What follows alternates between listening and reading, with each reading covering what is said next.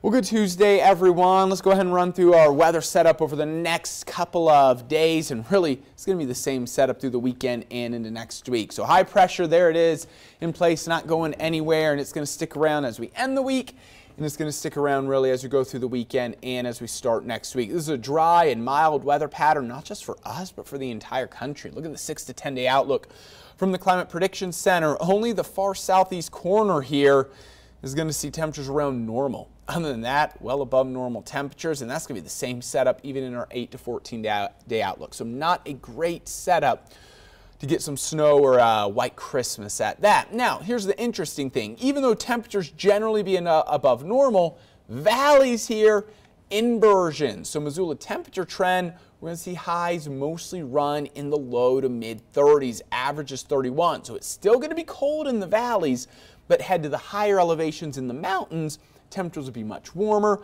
highs upper 30s and low 40s.